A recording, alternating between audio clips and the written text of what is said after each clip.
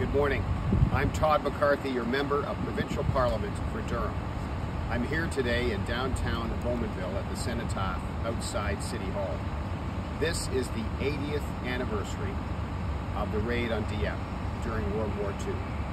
August the 19th, 1942, 5,000 of our Canadian soldiers joined British and American allies in Operation Jubilee, the plan to liberate the town of Dieppe. 900 Canadian soldiers lost their lives that day. There were many survivors, but many were also wounded. One of the survivors was the younger brother of my grandmother, Frances Carroll McCarthy. John Carroll lived for another 25 years.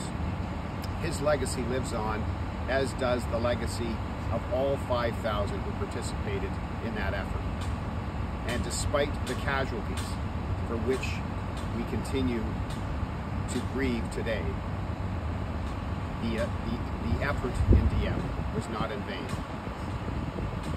Through the exercise, the Allied forces learned and planned for the raid on Normandy 2 years later.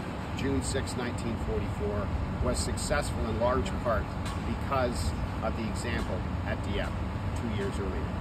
And so 80 years later, we celebrate our freedoms because of the brave soldiers, because of the ultimate sacrifice that 900 of them paid, and their memory will live on forever. We remember them today, we salute them today, and we thank them today for the freedoms we enjoy.